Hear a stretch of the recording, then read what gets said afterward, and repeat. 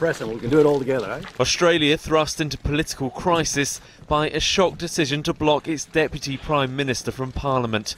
The country's High Court ruling found Barnaby Joyce ineligible to remain in office. The reason for the decision, Joyce's dual citizenship, legally barring him from serving in Parliament. I may be a citizen by descent of New Zealand.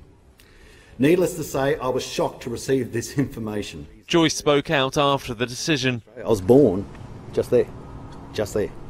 And I grew up over there, and I served in our nation's defence forces, and I had no reason to believe I was anything but Australian.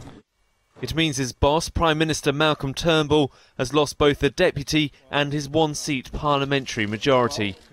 His centre-right coalition now finds itself in the perilous position of being a minority government and must woo independent MPs to stay afloat. The prospect of political instability sent the Australian dollar tumbling.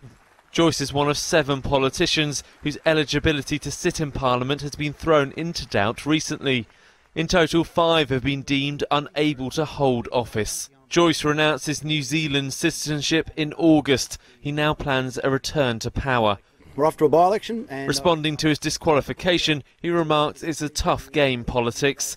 It might get tougher. Joyce plans to retake his seat in an upcoming by-election.